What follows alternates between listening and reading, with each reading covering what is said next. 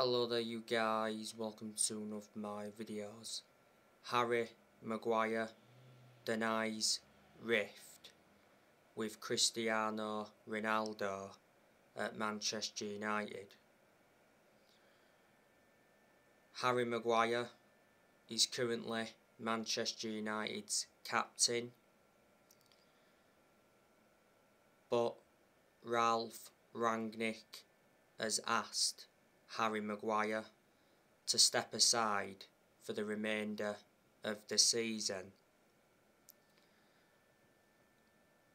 Cristiano Ronaldo is set to become Manchester United's new captain to replace Harry Maguire.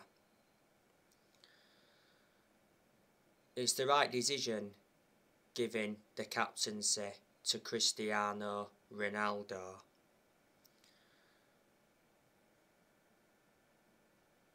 Harry Maguire is not a leader, and a lot of Manchester United fans have been demanding for the captaincy to be taken off Maguire.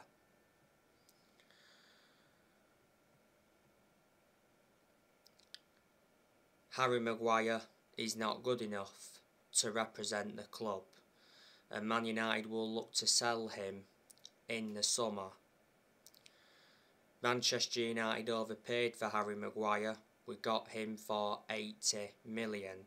So he's the most expensive centre-half in the world at the moment, and he's the second most expensive signing at the club, behind Pogba. Maguire's been at Manchester United for over 2 years, and he's endured a few injuries since he come to Man United.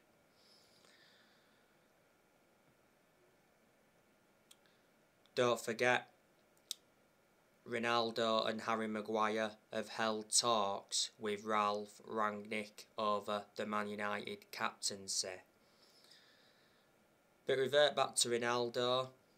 Ronaldo scored an amazing goal against Brighton. That ended Ronaldo's goal drought, and it was his first goal of 2022.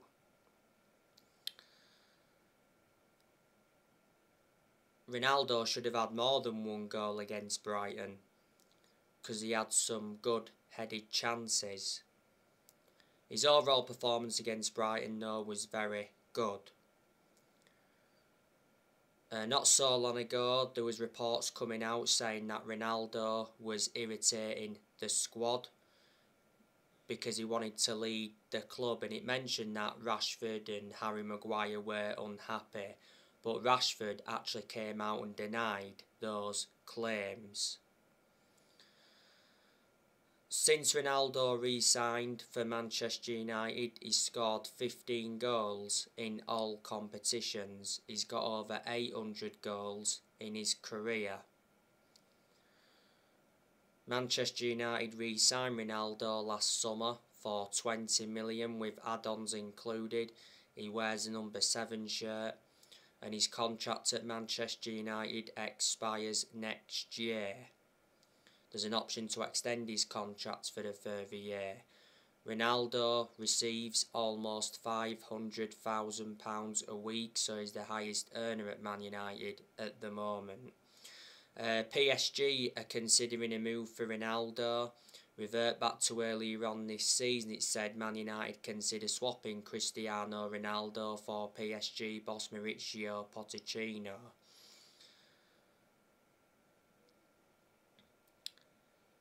Ronaldo could quit Man United in the summer, halfway into his 2-year deal. Ronaldo's already told his friends he's starting to feel his age.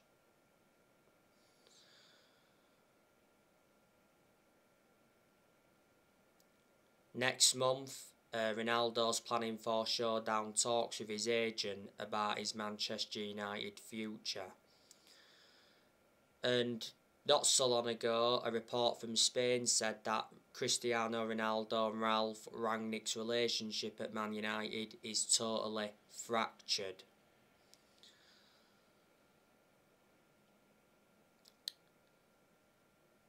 But like I say, Ronaldo is the best player in the world overall. He's won over 30 trophies in his playing career, including 5 Ballon d'Ors.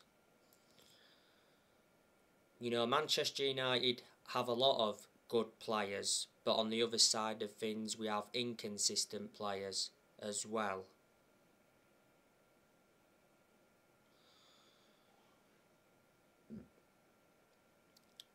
You know, we've got Edison Cavani. He's a good player. Cavani recently returned to full training, so he's now available for selection.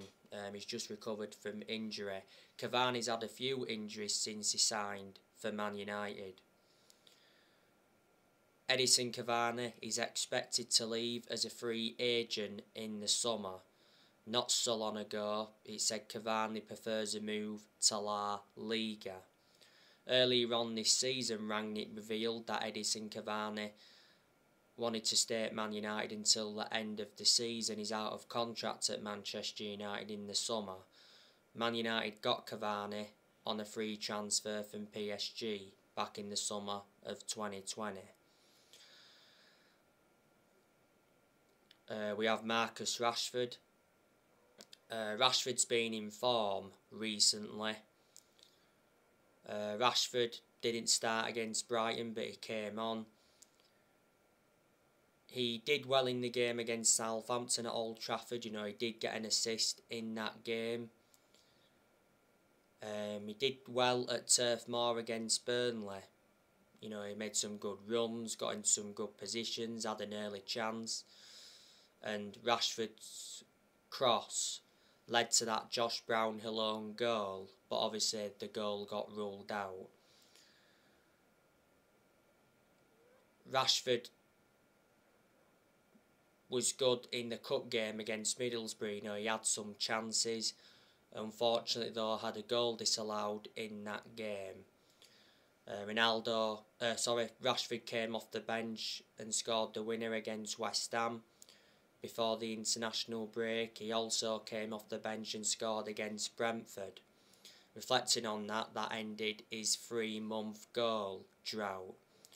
But a lot of United fans, including me, have said that Rashford has not been the same player since he had that operation on his shoulder. Rashford missed the first 2 months of the season with that shoulder problem. And earlier on this season, he had a minor leg injury. Rashford's contract at Manchester United expires next year. Rashford has been part of the club for a long time. He's been a Manchester United player since the age of 7, so he risen up our academy, and he broke into our senior squad back in 2016, and since then he's gone on to make nearly 300 appearances in all competitions. We have Anthony Elanga. He's done very well since he broke into our first team squad. Elanga, of course, played in the 2-0 win against Brighton. Obviously, he did get fouled by Lewis Dunk, and reflecting on that, Lewis Dunk got sent off.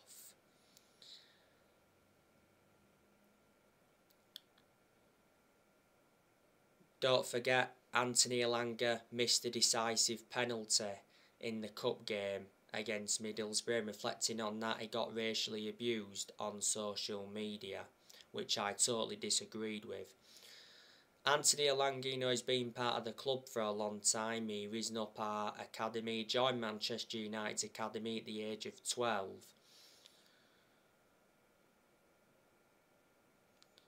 And he's now, the age of 19. Revert back towards the end of last year, Elanga committed his future to the club because he signed a contract with Man United until June 2026 as an option of a further year.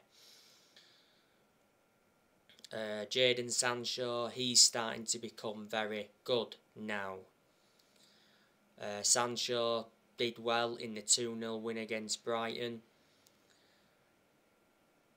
He missed a breakaway chance. and in the game as well, he looked dangerous every time he got the ball. He got into good positions. He did well in the game against Southampton at Old Trafford. He scored in that game. Did well against Burnley at Turf Moor. Did very well against Middlesbrough in the FA Cup. He scored in that game.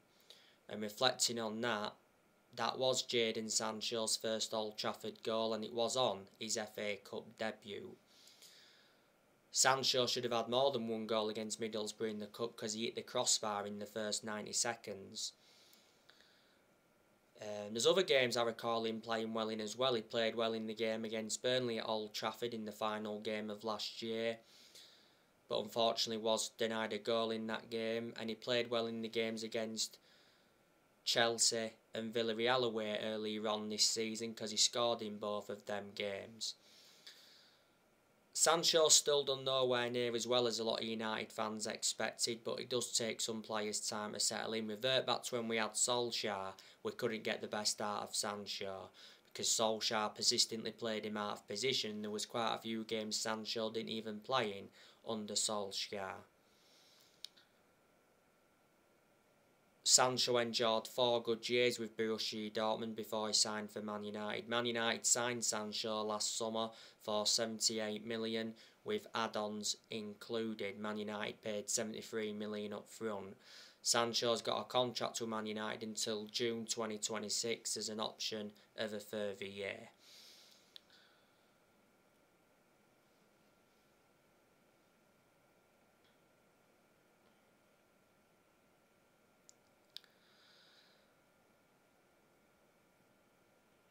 We have Juan Mata. Don't have a great deal of a perception on Juan Mata because Juan Mata doesn't get in the team. Mata lost his place in the team a while ago and he's lost that yard of pace and he's aging up, but despite all of that, Juan Mata has had a good career at Manchester United. You know, Mata's made around 277 appearances in all competitions and he's scored 51 goals. Matt has been at Manchester United for 8 years, so reflecting on that, he's been a long-serving player. Manchester United signed Juan Mata from Chelsea back in 2014, got him for 37.1 million. Brought him in under the David Moyes era. Revert back to 2020, Mata rejected an 18 million a year contract offer to play in Saudi Arabia. Lingard's still at the club. He's not good enough to represent the club. Well, Lingard doesn't get in the team anyway, does he? But he has been part of the club for a long time. He risen up our academy in that. Lingard's out of contract at Manchester United in the summer. Lingard should have left in January, like I said, but Man United blocked his exit. Obviously, last month Newcastle and West Ham were battling it out to get him on loan.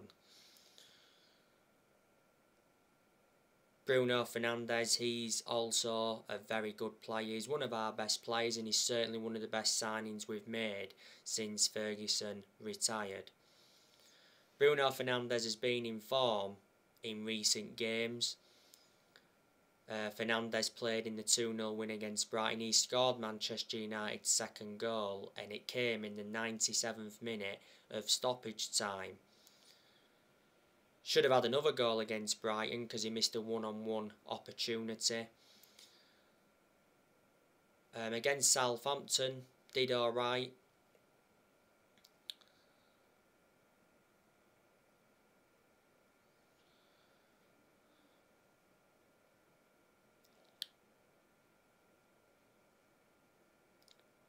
Bruno Fernandes has been a Manchester United player for 2 years now.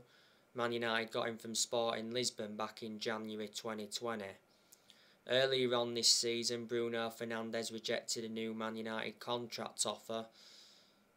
It said Bruno Fernandes' contract talks are postponed until the summer, having turned down an offer last year. At the time it came out, it said Fernandes was demanding similar money to the top earners at the club. Fernandes is under contract with Man United until 2025. There's an option of a further 12 months. Fernandes earns around £100,000 a week. Paul Pogba he's also a good player. He's not only a good player, he's an imperative player as well. Got to give Paul Pogba credit, he's done really, really well since he returned from injury. Pogba came on against Brighton and made an impact because he got an assist and he made some nice touches. He did well in the game against Southampton at Old Trafford the other week. Unfortunately though, had a goal disallowed in that game. Scored against Burnley at Turf Moor. That was his first goal of the season. And did very well on his return against Middlesbrough in the Cup. Pogba is injury prone because he has endured quite a few injuries since he re-signed for Man United.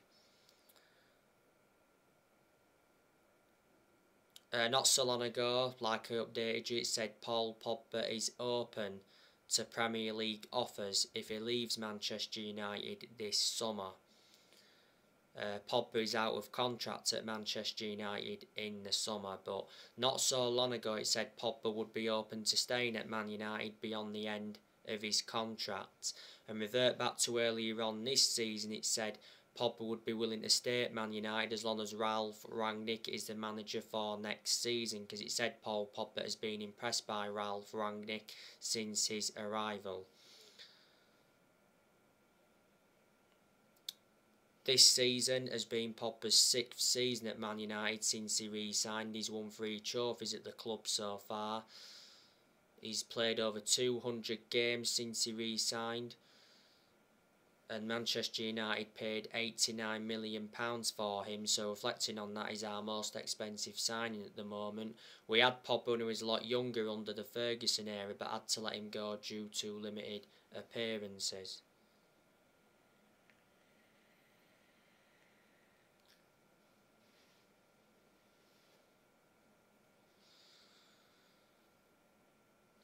Manchester United also have Scott McTominay. Scott McTominay is not good enough to represent the club. And I said earlier on this season that McTominay was one of our best performers under Rangnick, because he has had his good games under Rangnick. But last few games, McTominay has been very poor, hasn't he? I think Rangnick will play McTominay against Leeds.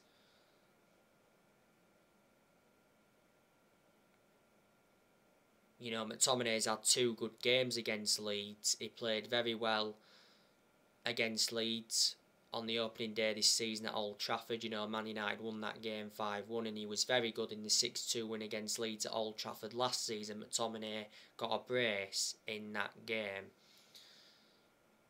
He scored 2 goals within, 3 minutes. McTominay has been part of the club for a long time. Revert back to 2020, he signed a new 5-year contract at Man United. McTominay has played a lot of games alongside Fred in centre midfield, and obviously McTominay and Fred do not complement each other. And a lot of United fans have said we will not win anything with McTominay and Matic as our midfielders. Fred, he's not good enough to represent the club. We need to move him on in the summer. You know, Fred has been subjected to transfer speculation before. Fred has had his good games under Rangnick, don't get me wrong. Man United got Fred for around 52 million from Shakhtar Donetsk a few years ago. Now, I've got to make an admission regarding Fred. He was an exceptional player when he was in Ukraine. Man United also have Matic, not good enough. Well, Matic isn't one of our first choice midfielders anyway, but despite that, he's still being given his opportunities. Matic is the only predominant centre defensive midfielder Man United have got at the moment. Matic is not available at the moment anyway because he's been out of a shin injury. Matic is out of contract at Man United in the summer. He'll leave in the summer. Matic has been at Man United since 2017. You know, he's been at the club for over 4 years now. Man United got Matic from Chelsea for 40 million.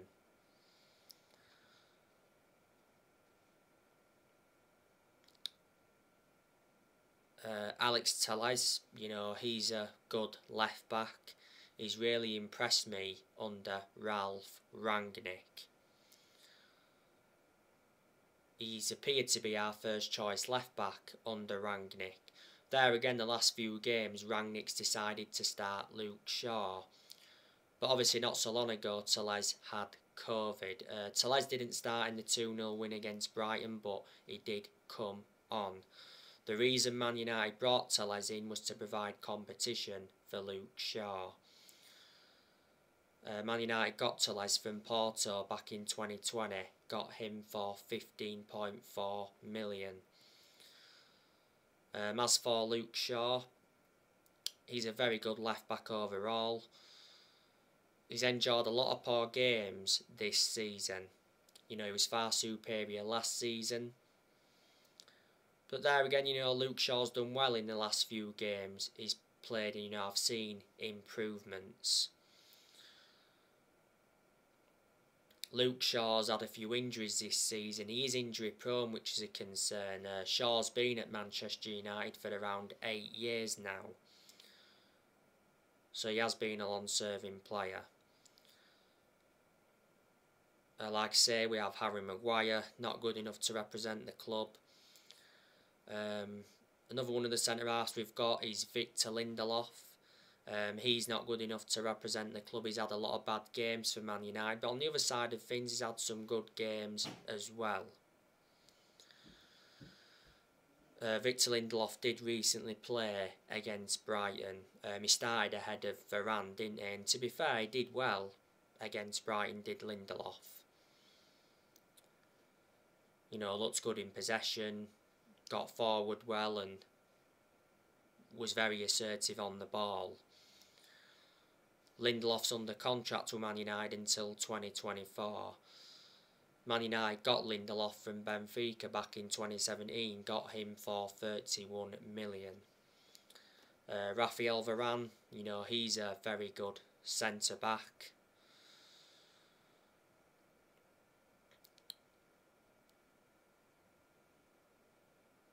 Like I said, Varane missed the game against Brighton because he pulled out of the warm-up with illness. I think he had stomach pains.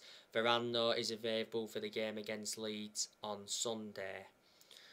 Most of the time when Varane plays, he seems to make the difference. You know, Varane is regarded as one of the best centre-halves in the world. He's highly experienced and he's got a good pedigree behind him, because look at the amount of silverware he won when he was at Real Madrid.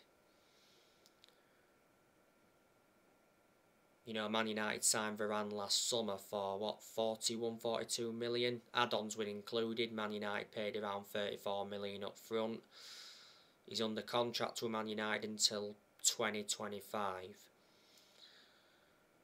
He's had a couple of injuries since he signed for the club. The first injury he got was a groin injury, and then the injury after that he got was a hamstring injury.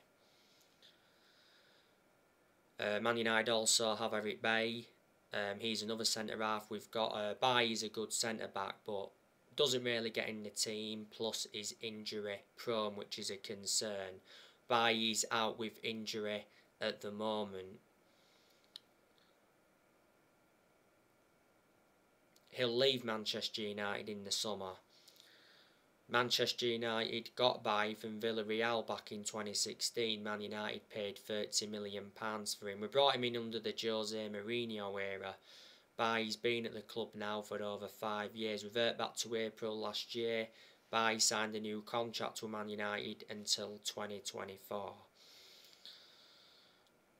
And we also have Phil Jones. Doesn't get in the team, does he? Phil Jones will leave Man United in the summer. At one point, Jones was out with a knee injury for a while. This season has been his 11th season at Man United, so he has been a long-serving player. I thought he was going to leave Man United last month, Jones. Bordeaux were in for him, but on deadline day last month, Fabrizio Romano said that Phil Jones rejected a loan move to Bordeaux. Jones and Bordeaux had actually reached an agreement, for him to go out on loan in order to get more playing time, and reports from France said that Phil Jones' talks were at final stages, but Rangnick did mention that he was happy for Phil Jones to stay. Diego Dalot, not great, but to be honest with you, he's impressed me under Rangnick. He's put some very good performances out. Dalot is our first choice right back under Rangnick. Dalot did well against Brighton recently. Do you think he'll leave Man United in the summer? He's been subjected to transfer speculation before. Last season, Dalot had a loan spell with AC Milan, so reflecting on that, he gained some experience. Man United got Dalot from Porto a few years ago. Man United paid £19 million for him. Dalot's contract at Man United expires next year. And Wan-Bissaka, I think Man United will look to move him on in the summer. He's not good enough to represent the club. Doesn't get in the team now anyway because he's no longer our first choice right back. I think defensively Bissaka's good, but the attacking side of his game is not so good. This season has been Bissaka's third full season at Man United. Man United got him from Crystal Palace back in 2019, got him for £50 million.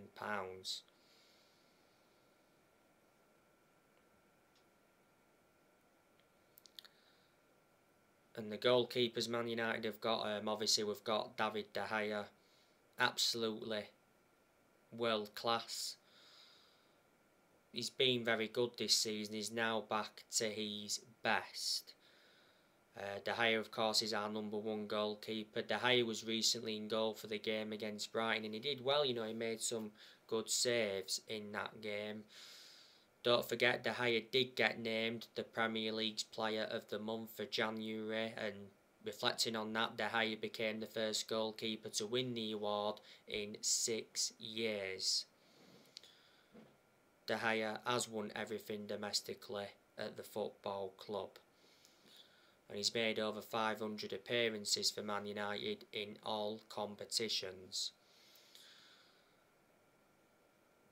This season has been his 11th season at Man United, so reflecting on that, he's been a long term. He's been with us since the Ferguson era.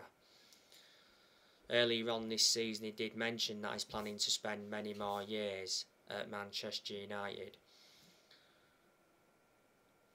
De Gea's contract at Manchester United expires next year.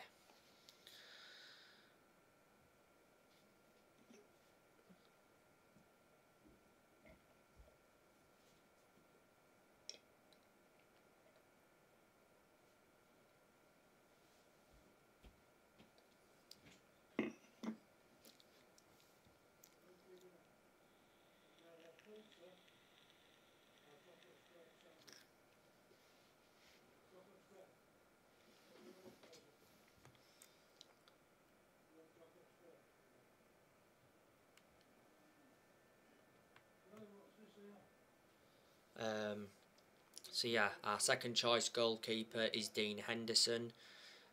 Henderson will leave Man United in the summer.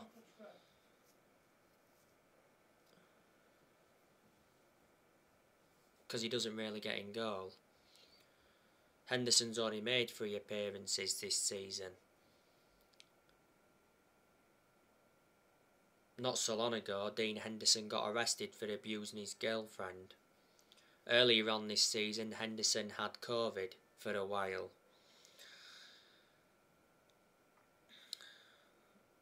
Man United's third choice goalkeeper is Tom Heaton. Tom Heaton's just a backup, isn't it? Man United got Tom Heaton on a free from Aston Villa last summer. And I still think Lee Grant's at Man United, so there you go. Ralph Rangnick wants the permanent Man United job. I don't think Man United will offer him the job on a permanent basis. Rangnick has been Man United's interim manager for almost 3 months now. He is Man United's interim manager till the end of the season then. It initially said he's expected to take up a consultancy role for a further 2 years. So far, Rangnick's managed, 14 games in all competitions as Man United's interim manager, lost 2 games in all competitions so far, and he's only lost 1 game in the Premier League.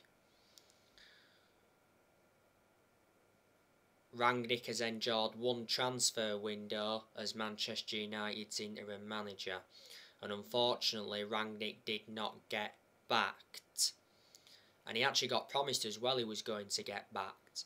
Man United endured a very disappointing January transfer window because last month we didn't make any signings. Should have let Lingard and Henderson leave, like I've mentioned. And we had the incident with Mason Greenwood towards the end of last month. Around 8 players though did leave Man United last month. In the summer, like I say, I'm expecting Man United to make signings. On the other side of things, I'm expecting a lot of players to leave as well. Before Manchester United, Rangnick was the head of sports and development at Lokomotiv Moscow.